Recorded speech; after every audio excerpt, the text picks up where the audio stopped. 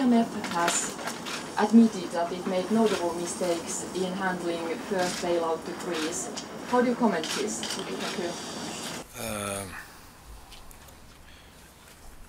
If you read through this very recent report, you will probably remember that I was emphasizing and in fact criticizing what the IMF itself calls as mistakes from the very beginning, and we have been correcting those mistakes during the last year.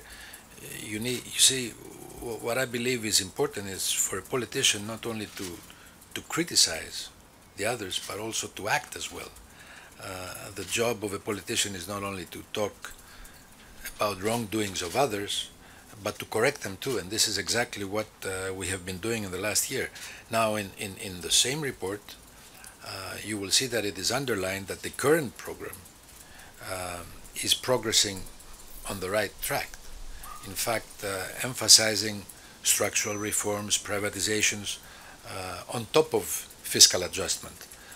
So what is of paramount importance to us today is to accomplish all our targets to the end and get over it.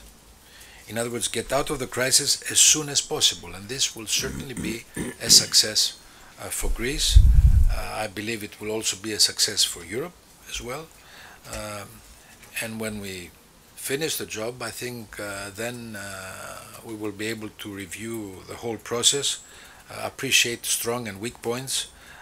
But now, to me, there's only one thing that matters: achieve our targets, get it over with, and I think nothing should distract us from this. I'm not being an optimist, I'm being a pragmatist. And if you want, I'm an optimist who is walking and feeling the ground. I'm not a theoretician. So with things that have already happened in Greece, and with the way things are moving, Jyrki talked about the summertime when we do expect a lot of tourism to come. At the same time, our economy is being recapitalized through the banks. We are paying arrears back to the people. Structural funds is going to help. Investment is coming over. And so I think that these are the positive signs, and I'm interested in seeing no negative signs and capitalizing on the positive signs, and that's the important thing.